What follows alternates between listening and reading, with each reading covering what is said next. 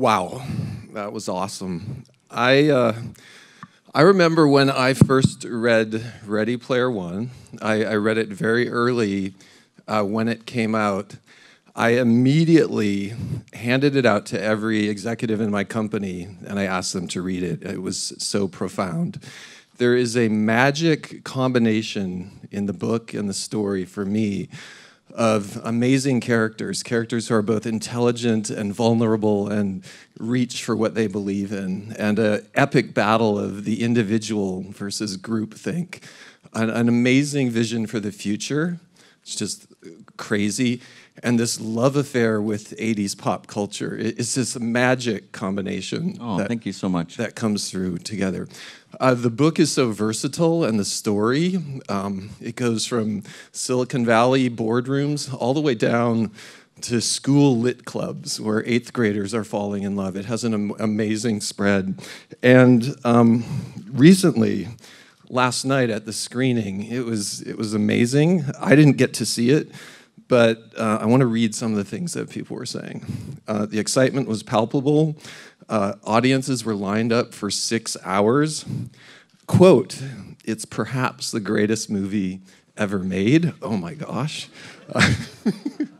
And this one that I love, "What a fantastic love letter to games and pop culture." So it's just so honored to be here interviewing. Oh, thank you so much. Well, yeah. It's an honor for me to be here. I've been coming to South by Southwest for 20 years. I've seen a lot of film premieres and attended a lot of panels here, and I always, in the back of my mind, dreamed of getting to do it myself someday, but never at this level. So it's so great to be here in Austin and to get to celebrate this experience with you guys. For the maybe now hopefully less than 10% of the people in the audience who don't know the story, without a spoiler alert, in a few sentences, can you, in your own words, share what both the story, the book, and the movie is about?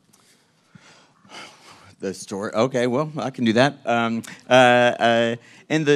what's beautiful, about the movie is that I really feel like it's the most faithful adaptation of the novel possible. If anybody else, if the story had found its way to anybody else, I think it would have been hard to pull off, and maybe the one person who could have pulled it off ended up making it. And so the story of the book and the story of the movie is the same story, and it's about an eccentric video game designer, maybe the greatest video game designer who has ever lived, named James Halliday.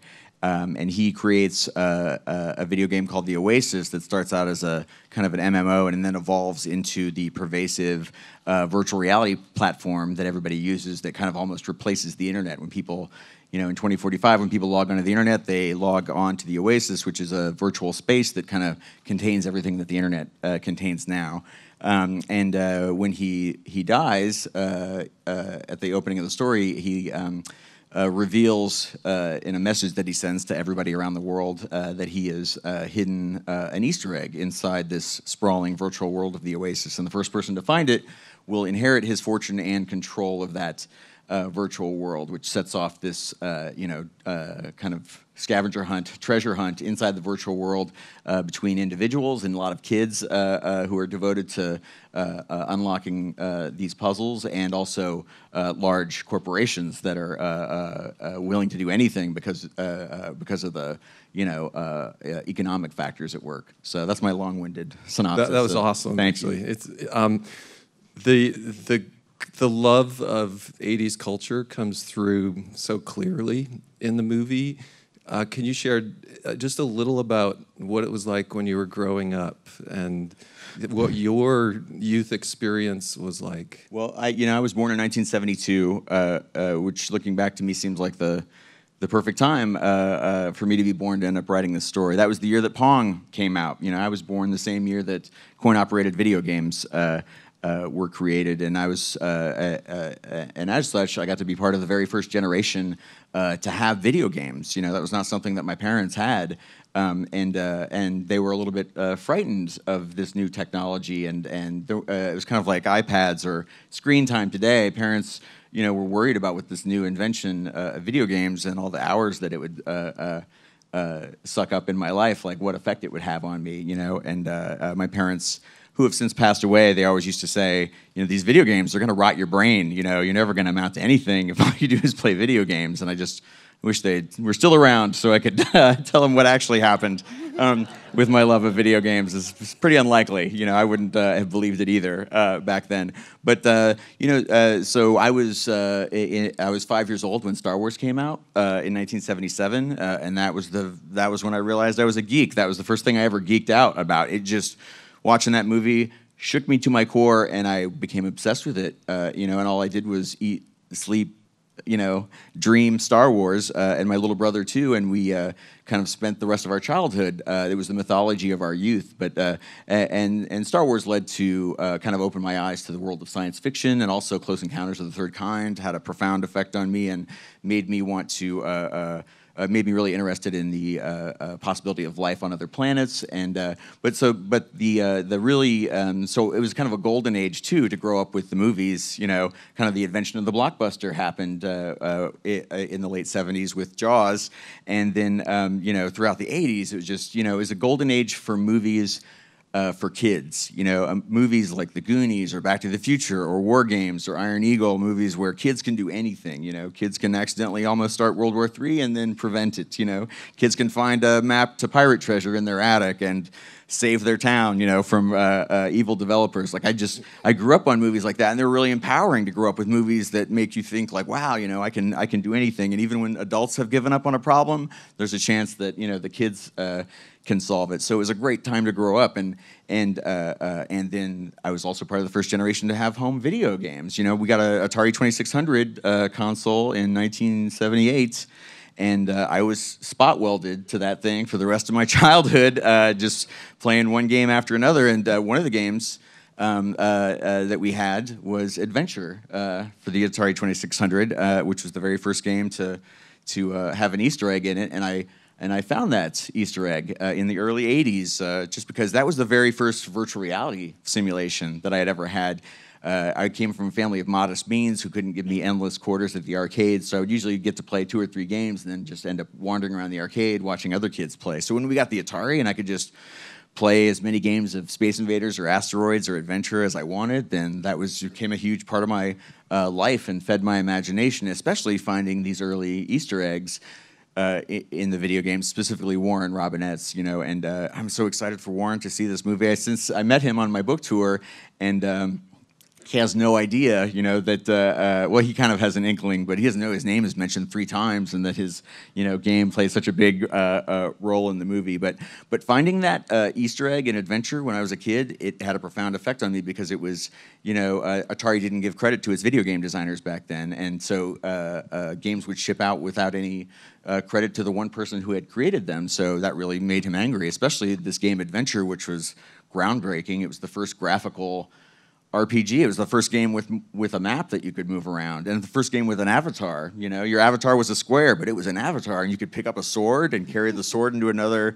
part of the map and navigate labyrinths and slay a dragon. And oh my God, that was profound for me. And so I played this game endlessly, even after I had solved it and could beat it. I would still just play it just to explore the mechanics of this virtual world, because it was a fully realized, you know, virtual place that I could go and visit and explore. And then when I followed the clues, and I've since found out this happened independently to a lot of other kids who had that Atari game. There are certain clues that you can follow to find this hidden item, kind of a secret key, an invisible dot that takes you into this, lets you into this secret room where Warren Robinett had hidden his name. And when I found that, like, oh, so this is the guy who created the game, and he left this here, you know, as a secret for me to find, and that always stuck with me. And Atari never even knew about it. Atari found out it years later when fan mail started to come in describing it. So it was just, and I think Warren told me he got the idea from the Beatles' White Album and backmasking. So many good things come from the Beatles. So that experience was ended up directly inspiring Ready Player One. I like how you use the word virtual reality to really be general, and I think it speaks to how you think so high level about things, and that referring to adventure as a virtual reality thing. Well, it was I think that's really wonderful. Even though it was just two-dimensional, like through that window of my television screen, there is a digitally created world that I have an avatar in, that I could guide through it. And in 1978, you know, I had that in my living room in my little town in Ohio.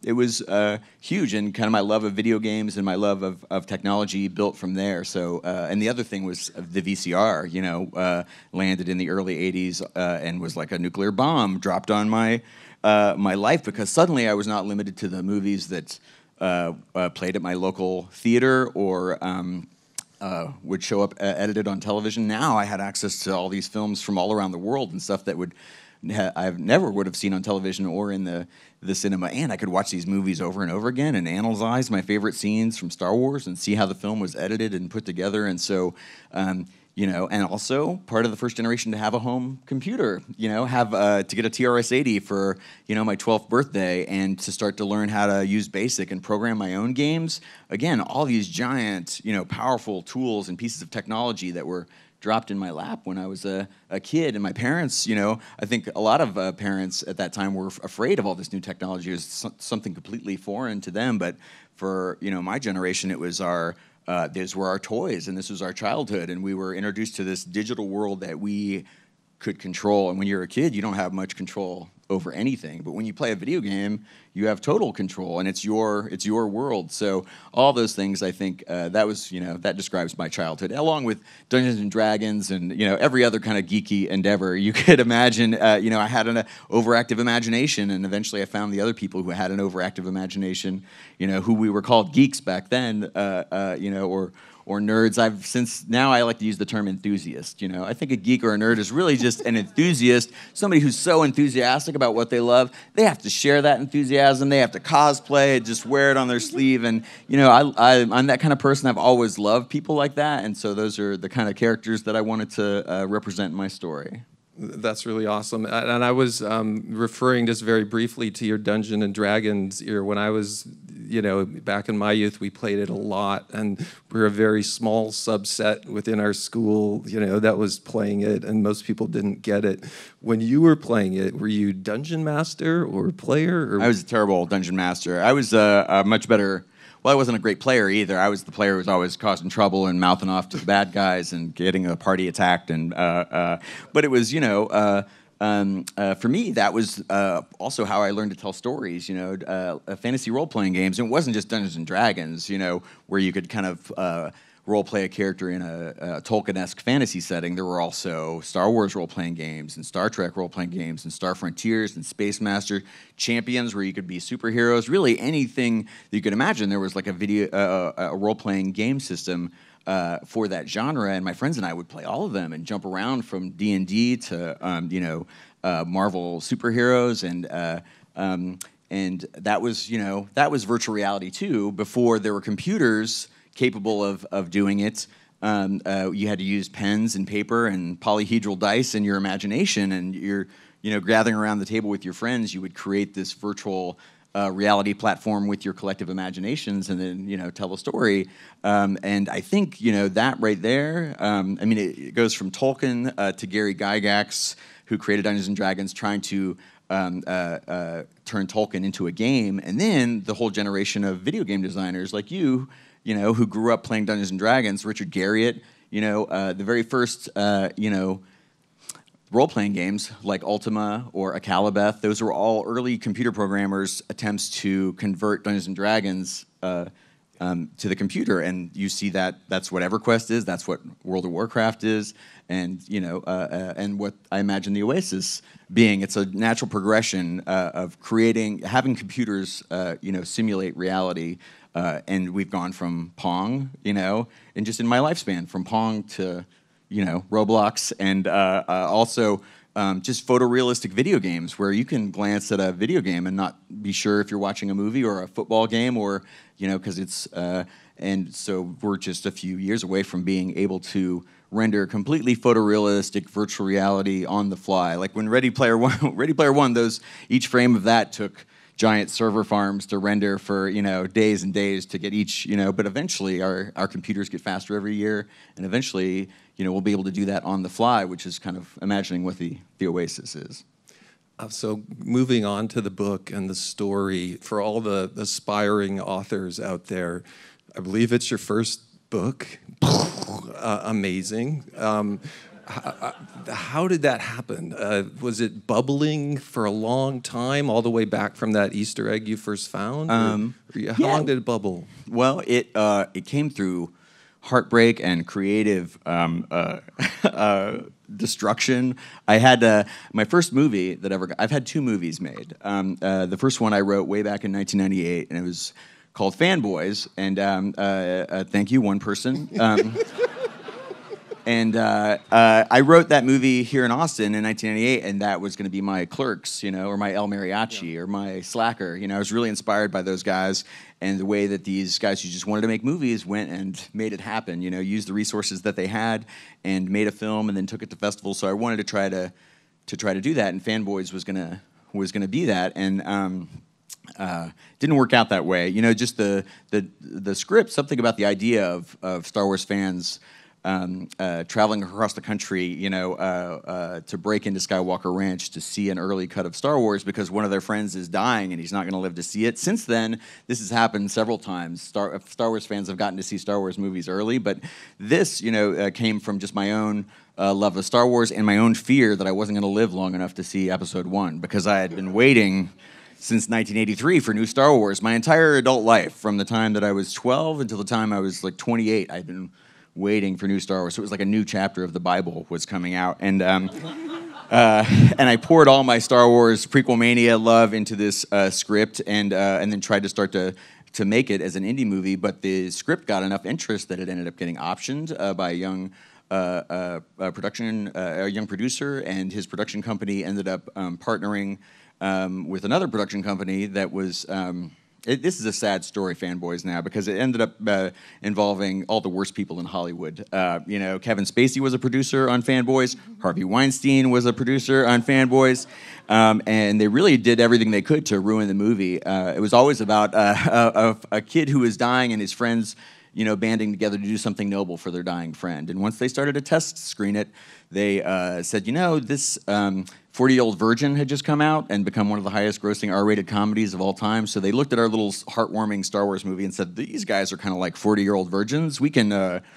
So they tried to re-edit it, and it's like, let's try to... They took the movie away and gave it to another director who didn't know who Boba Fett was. And then they had him take out the whole dying friend plot line and made it so they were just a group of Star Wars fans going to break into Skywalker Ranch just because they wanted to early. It ripped the whole heart out of the movie. Like everything they warn you that could happen when you make a movie in Hollywood, it all happened. And Fanboys sat on the shelf for a couple years and then kind of got dumped in 12 cities. And I'm still, when I look back at it, I'm still proud of it, because it's an amazing thing that it got made. It's the first big, Hollywood movie about Star Wars fandom or fandom in general, and the way that a shared love of pop culture can bond you together with your friends. And so, it's got Carrie Fisher in it, William Shatner's in it, Lando, Billy D. Williams, and I have a cameo in this movie. It's just so impossible and unlikely that it would ever get made. I'm so proud of it, but it was also just soul-crushing to have the movie taken away and have, the characters are all based on me and friends that I had grown up with, and have something so personal taken away from you and changed and altered. It made me question whether or not I wanted to be a screenwriter. I realized being a screenwriter, you have no control over your story or your characters. You hand it over to people who have the money to produce it, and for them, it's a product, and they want to sell that product to as many people as possible and make it as, broad and appealing to as many people as they can, which is not conducive to good art, often. So that was what inspired me to try to write a novel. I thought, I'm never going to be able to geek out at the level that I want to and drill down into nerd culture, as deeply as I want to in a mainstream Hollywood movie. But in fiction, there's nothing between you and your audience, and you don't have to worry about budget or anything. Writing a novel is like directing a movie on paper, and you have an unlimited budget and all the best actors, and you cast all the roles and dress all the sets, and And so when I started writing Ready Player One, I assumed right from the beginning it could never be a movie because of the way in which I wanted to mash up all of pop culture together and celebrate all of pop culture. In a book you can do that. You can have any painting you want hanging on the wall, and you can have any song you want playing on the radio. But when you do that in the movie, you're reproducing those things, and you need to get permission. So I assumed, well, if I want to do this, it'll just never be a movie. So the whole time I was writing it, I assumed it would never be a movie, and that was really freeing to me. I just set my imagination loose and told the story that I wanted and made it as geeky and nerdy and specific and weird and eccentric as I wanted, just because it was my first novel, and I wanted to see if I could write a novel and see what would happen, and I wasn't even sure you could get a book like this published. When I finished it, I was like, can you have Ultraman fight Mechagodzilla and Voltron and not get sued by all those people? You can. That's the magic of fictitious use, But I wasn't sure anybody else would want to read this story. I thought maybe a couple other weird, nerdy guys my age, might dig it, and it might have a small cult following. But I never in a million years imagined anything, that would happen. But in a 48-hour period, there was a bidding war over the book rights to my weird book about Atari and Pac-Man and Duran Duran, and because of that interest, it led to a bidding war the very next day. In Hollywood, they have film scouts that watch book auctions, and if there's a lot of interest in a book, they notify the film studio. So after this crazy day where my whole life had changed because I had sold the book to Random House, they said, "Oh, and by the way, now there's a bidding war in Hollywood over this book." And I'm like, well, do they know that it's unfilmable? Do they know you can't make this into a...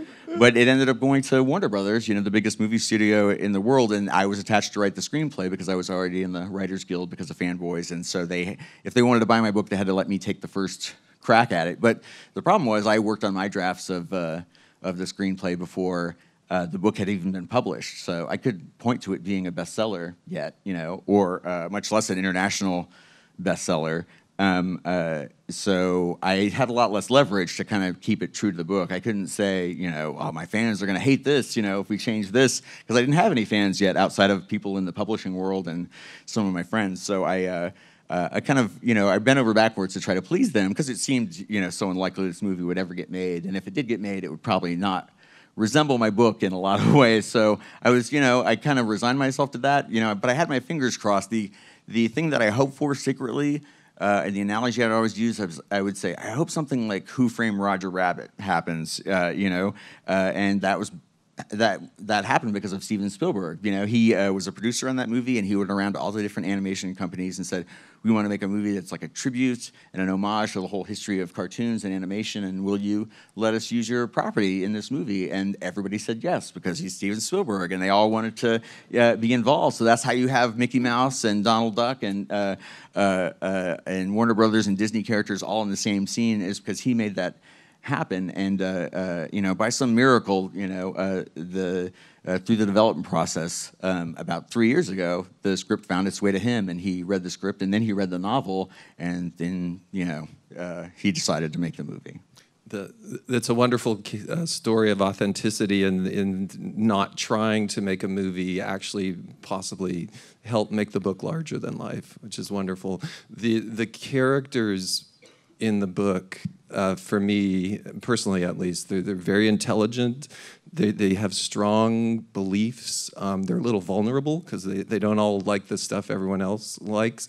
Was there inspiration for the characters in the books? Or? Yeah, well, me and my friends, and I've spent my whole life kind of going to comic book conventions, going to Gen Con, going to Dungeons and Dragons conventions. I've surrounded myself with, enthusiasts, nerds and geeks and passionate people, and there's something about that energy that I love because I have it too. When you meet somebody who loves the same things that you do, and you start to talk at a party, there's this instant connection.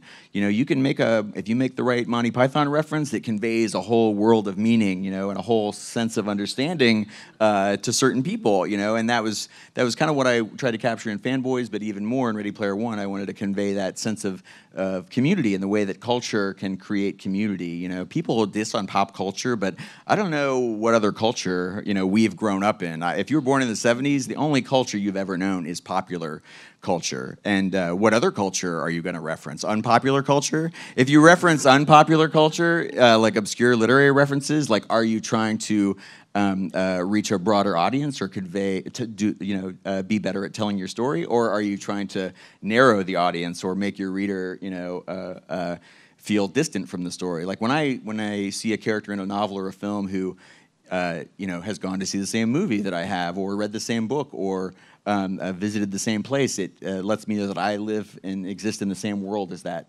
character. And so I wanted to try to write a book with characters like that, and you know, who spoke in that kind of pop culture shorthand that me and everybody that I, you know, spend time with speaks in. I didn't make a list of references to squeeze into the story. I tried to include them organically, the way that you do in a conversation with your friends, where you know, a reference to something occurs to you, and you know, weave it into the conversation, and it helps you communicate with the people. You know, if they understand what you're referencing, then that's a really profound, deep way of communication that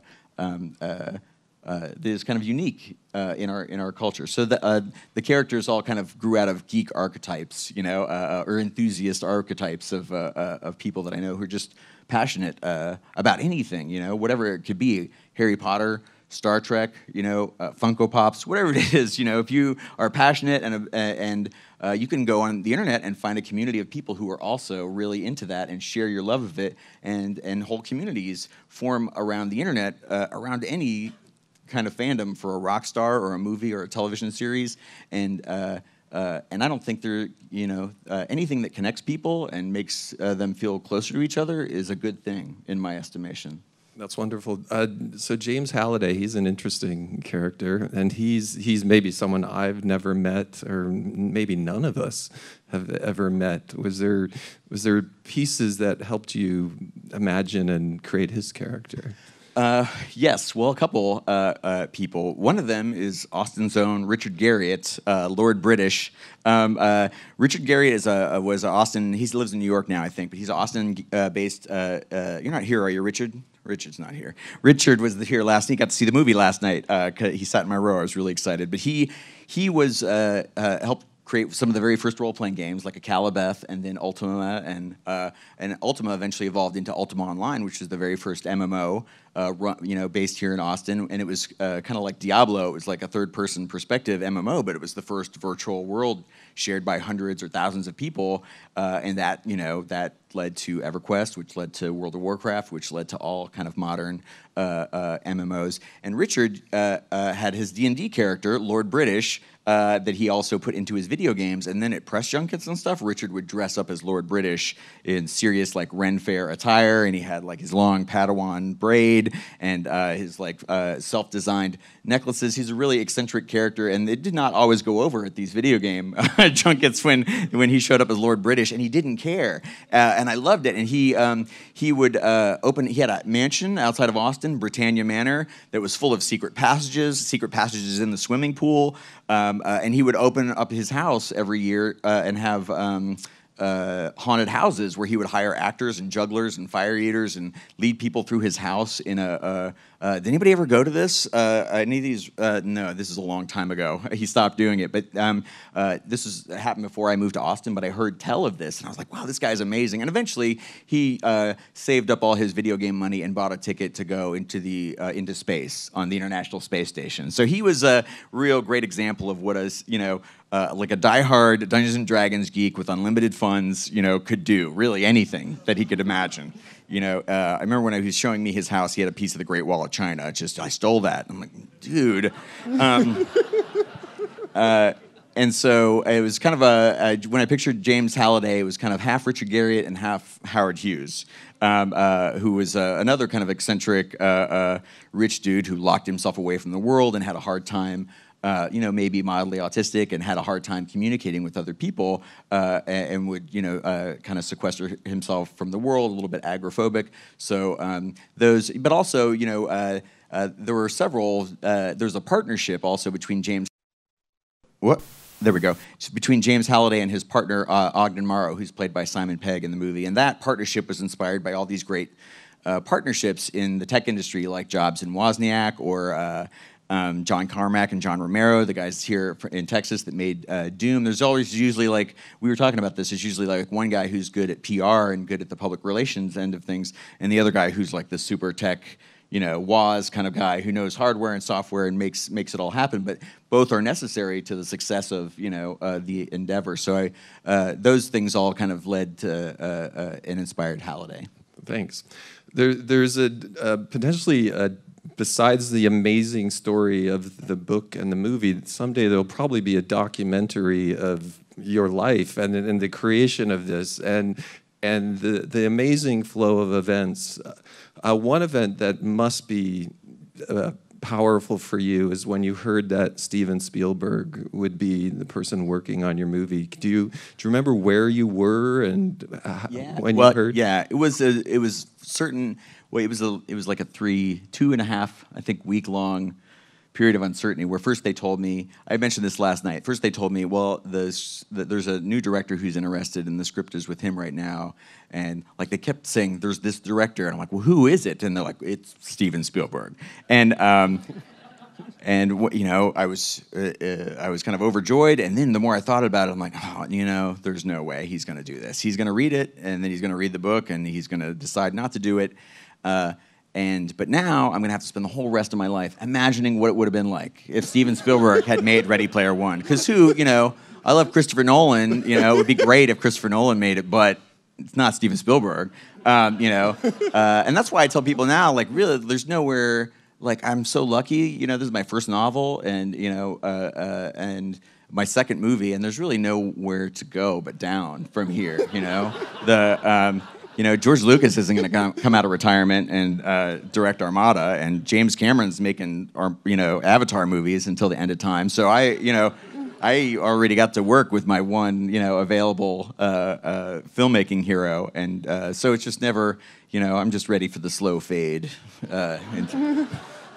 So for all of us who would fantasize about having this amazing story and then having it be translated to film with Steven Spielberg, are there any snippets of the process you can share with us? What's it like to work with Steven? What Yeah, it's the coolest thing ever. I think that when everybody going to meet him, I just got a haircut and my wardrobe is overthought, and I'm realizing, and my producing partner Dan Farah is also overthought his wardrobe, and we're all just nervous as hell. And I realize everybody who has met Steven Spielberg has felt this way for like the past 30 years.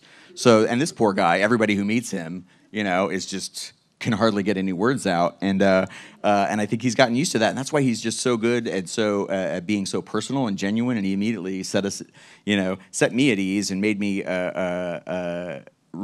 Started talking about my book, and I'd already heard that he had started coming into these meetings at Warner Brothers with paperback copies, dog-eared copies of Ready Player One filled with Post-it notes of things that he wanted to know why they weren't in the movie, and wanted to make sure, like, if I'm going to do this movie, then all this stuff has to go back in. Just the best thing. They were like, Ernie, it's a good thing you weren't there. You would have had a heart attack and dropped dead. And I would have. It's good that it was a slow, gradual process. But he immediately set me at ease and immediately started making me feel like a collaborator. And we started talking about the movie and what we were going to do. And it was like getting to play action figures, when I was a kid with my brother, but getting to do it with Steven Spielberg and do it with all the, the best toys and the best technology in the world. I will tell for people who haven't heard this story, I was so looking forward to this, and we started talking about having the DeLorean time machine in the movie, and he mentioned it, and I'm like, oh, by the way, and then I pulled out my glove box lid for my own DeLorean that I had brought all the way from Texas,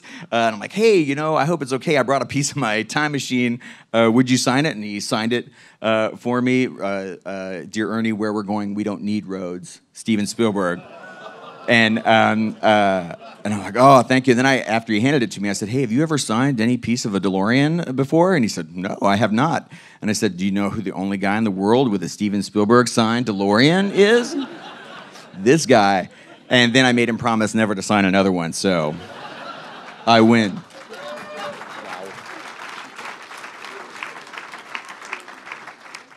from a technology standpoint, you've got this story in your mind and you've been working on it, and then at some point you must have seen a first 3D mock-up or a first snippet or a first capture of some part of your creation. What was that like? Was there a time when you saw that? Yeah, well, before we started shooting, I saw previs of the race scene. How many of you guys got to see the movie last night?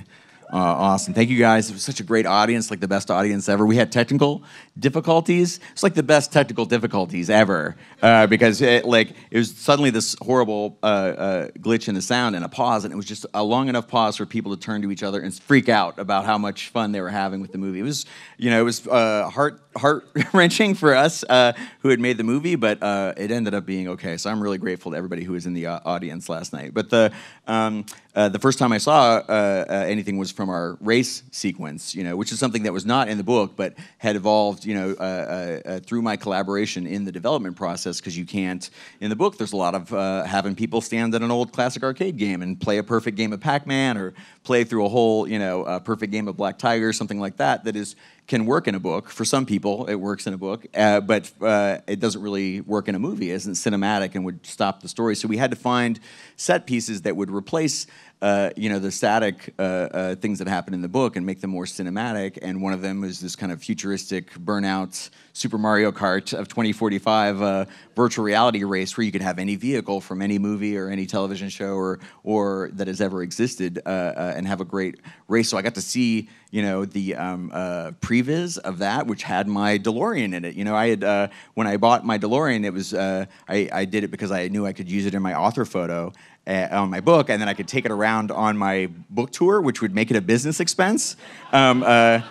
Which it is the greatest business expense of all time. It's been in the New York Times twice, and now it's been featured in a Steven Spielberg movie. So all the people who told me I was wasting my money on this crappy Irish sports car from 1982, they're wrong.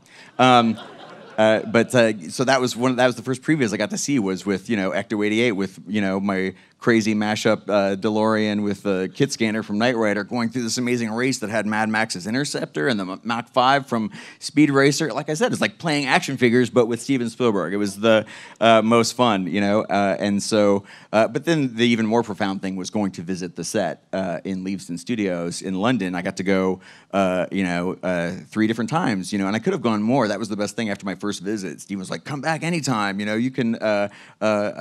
He told me that having me around, helped keep his energy up and boost his enthusiasm because I was just geeking out about everything that was happening. And that's the secret about Steven Spielberg is he's a huge geek too. He the guy knows, usually I'm the one, being a nerd and correcting people about movie trivia, but he was correcting me nonstop, about little things that I would get wrong, even about his, there were often trivia challenges about who knew more about Steven's career, me or Steven. It was just a great experience. But yeah, when I went and visited the sets in Leavesden, they had constructed the stacks. They're not as big as they were in the movie. They've been digitally kind of copied and extended, but they had built, 7 or 8 of them in a whole working city. And this was something that I had imagined, just in my head. And then I had seen it illustrated in, on the paperback cover and in lots of fan art. But seeing it actually built, engineers had to figure out how to build this thing for real, kind of this Blade Runner trailer park. It was like walking into the, paperback cover of my novel and seeing this thing that only existed in my head built for real and realized, as an actual structure that now was populated with extras. And it was, just everywhere I looked, my book was coming to life and little details of my book. And even I would go to the costume department and they had copies of my book. I would go to the, different art departments and they were, the characters' costumes, so much stuff that never made it into the script. But made it into the movie came right from the book because Steven had everybody, using the book as like a source text for dressing sets and costumes and everything. It was just, I tell everybody, everything that you could ever want to happen when you write your first novel has happened to me. And so all downhill from here. That's really incredible. When you saw the whole movie, maybe for me, I'm not in the movie business. I don't know if it's a gradual process. You see the movie at 60, 70, 80, 90, or 100%, or is there one day when you just see the whole movie all together and You know, Yeah, well, I saw little pieces in previs, and then I saw stuff filmed. But once we went into post production, Steven kind of goes into his bubble and didn't want.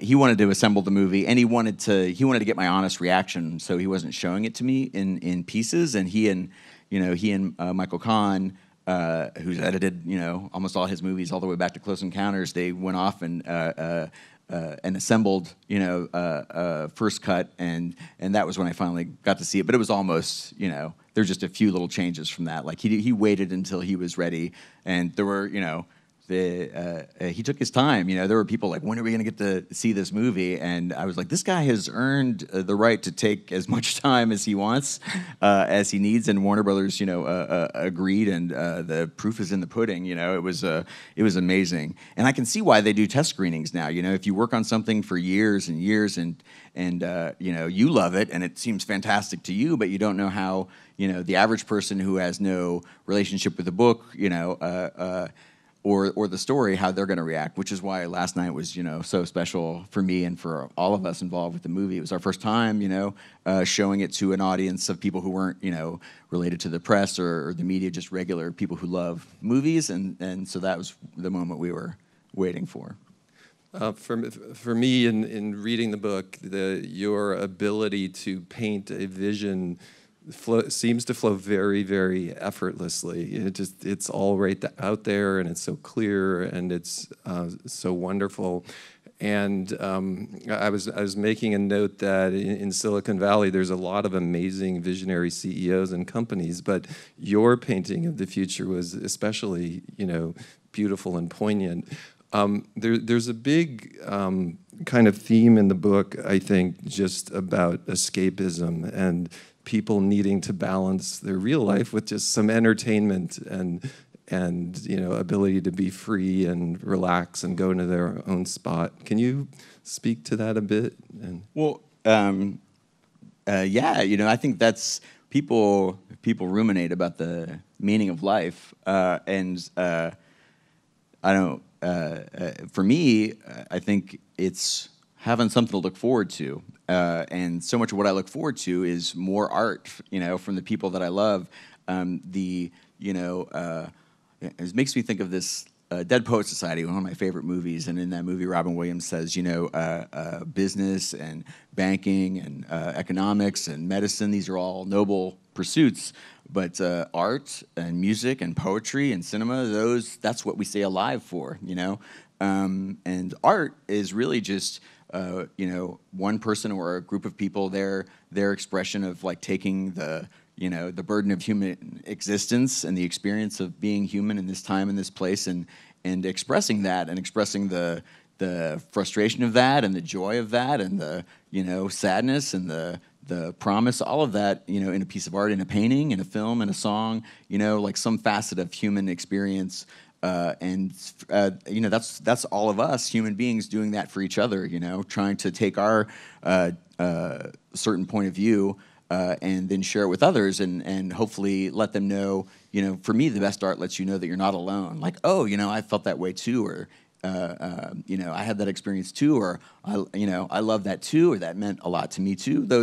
That human connection, for me is one of the best parts of life, and art, is the most important pursuit.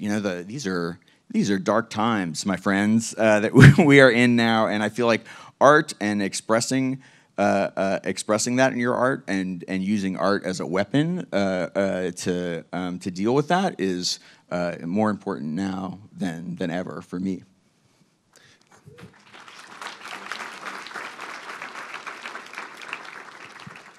In your unofficial parallel role as a futurist, which I feel you are, I'm curious if has that been with you your whole life, or as part of putting together Ready Player One, did it, allow you to think a lot about the future? That's an interesting question. It came from my love of science fiction, and starting with my love of Star Wars, but that led to my love of Heinlein, and especially the Heinlein juveniles like Red Planet and Have Spacesuit World Travel. I just read all those and loved them, and that led to me exploring the whole all the great classics of science fiction. I love Alfred Bester. And then that led me to discovering William Gibson, Neuromancer, rock my world. And then the two novels I credit most with inspiring Ready Player One are Neuromancer and then Snow Crash was profound for me. And I heard Netflix might be making Snow Crash, which makes me so excited. It's still one of my favorite novels. I tried to articulate this to Neil Stephenson, but then I got tongue-tied. I always, whenever I do a book signing or have people line up to me, I'm very conscious of what it feels like to be on the other side of that, because I still, like when I met Steven or when I meet someone like Neil Stephenson, I just revert back to my, teenage geek self, and I can't, get a sentence out or express. So I try to say what I wanted to say to Neil Stephenson in interviews. So hopefully he'll hear it, because I think I just spoke gibberish when I was when I met him. But yeah, so it was science fiction, and then growing up with Star Trek as well. I had always been drawn to stories of the future and an imagined future. And for me, I love what I love about technology is what I love about science fiction is that it examines technology from a human perspective. Like, how does the advent of this new technology affect us as human beings and the way that we interact with each other? That's what's really frightening and scary about our technology, is it can get out of hand. It's a tool, maybe our most powerful tool, but it doesn't always behave the way that we want it to. That's, one of the themes of 2001, one of my favorite movies, like HAL 9000. This AI is a tool, but it's, it gets out of control. We entrust our lives to these tools, but then, and I think of that like the internet. The internet has within 2 decades, drastically changed our culture, from the mid-90s when it went to, something very few people heard of, or they had signed up for an email account at the library, in 1996 to cut to 20 years later, and we are all tethered to the internet every second of every day through a portable computer that we carry in our pocket. So the oasis already exists. You never wonder about the name of an actor or an obscure fact. You have instant access to the entire collected knowledge of the human species, at your fingertips. Any video, song, anything that can be digitized, you have instant access to it. And that has changed our culture and the way we interact with each other in profound ways. And also, it created this whole new kind of human relationship where you can meet someone on the internet, develop a really strong bond, friendship with them, or fall in love and never even be on the same continent. There were pen pals before, but it was never like, people falling in love inside of World of Warcraft, or meeting online and existing kind of just as pure, raw consciousness and communicating through this filter of the internet with all the physicality removed.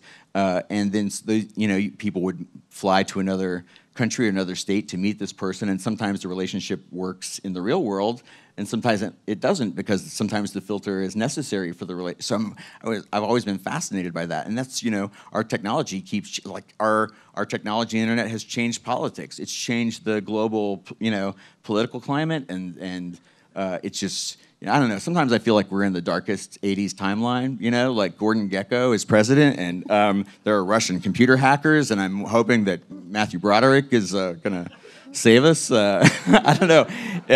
So I don't know.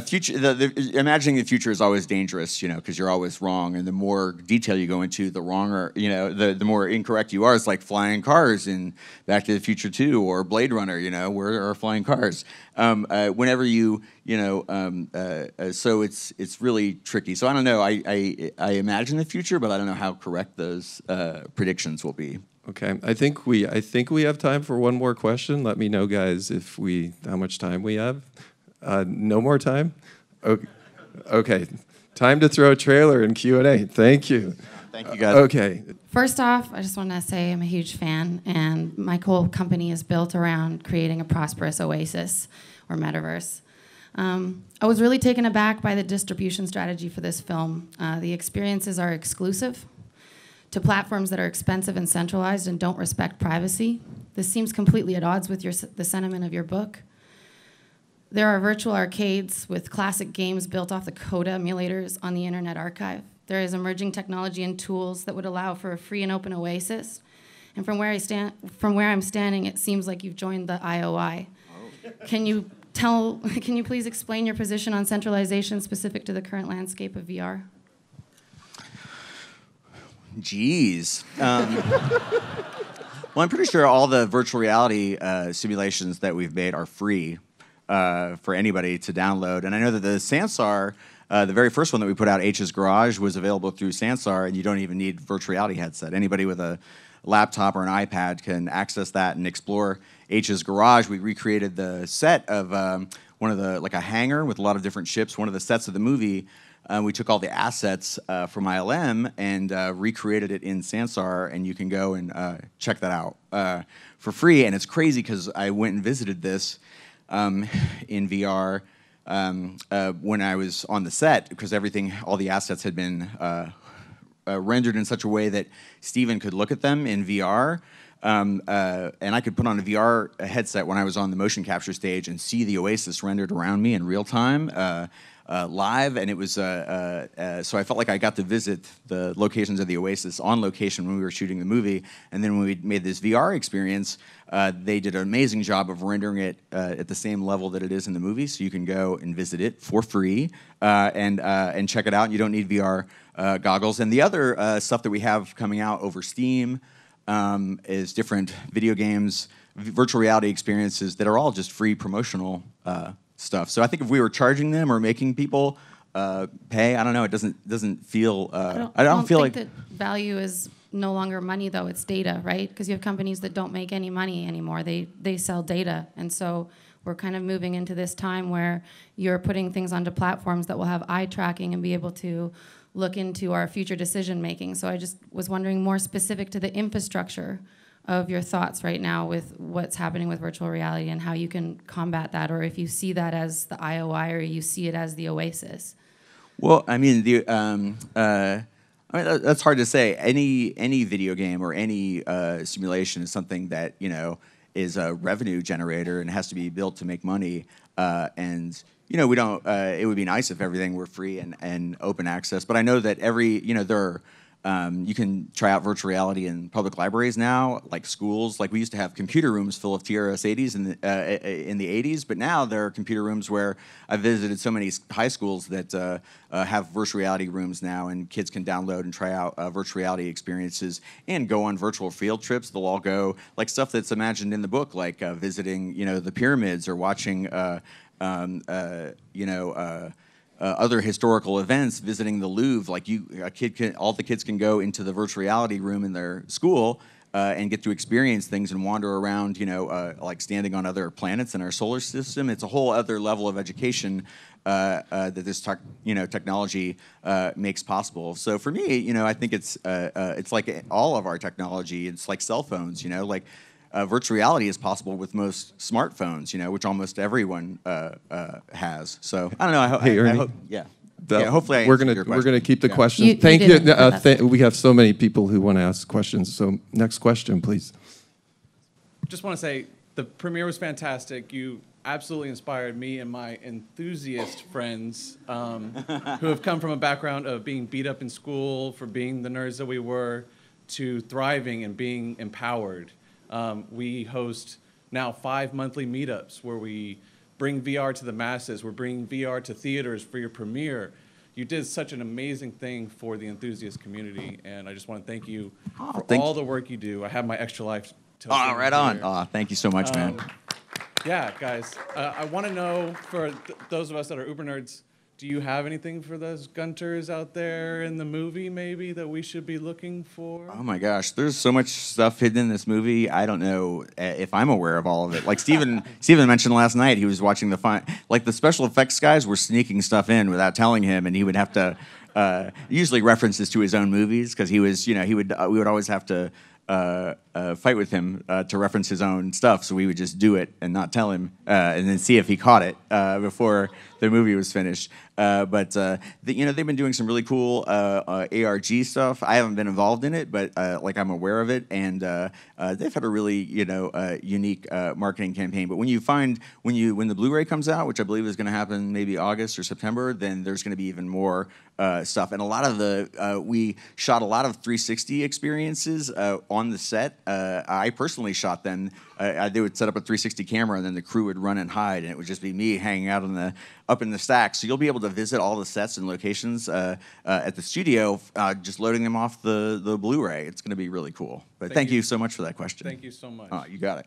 Okay, I'm going to wrap it up now. Ernie, I just want to say it's been a dream to interview you. Thank you so much. I since really read the enjoyed. book, And this guy created kind of the kids version of the Oasis, Roblox, which my daughter plays every night. And I actually, it's amazing. It's the kids version of the Oasis. And whenever my daughter, she doesn't want allowance, she wants Robux, so she can buy stuff in Roblox. And I give them to her, but she has to explain to me, why she wants the object or what she wants to buy, and so it's research. I tell her it's research for my next novel in the Ready Player One universe. So thank you. Okay, well, the insight to just the way you think and what you've done, I think, has been amazingly satisfying for me, and I believe for the whole audience. Thank you guys. So you guys were a great audience. Thank you guys so much.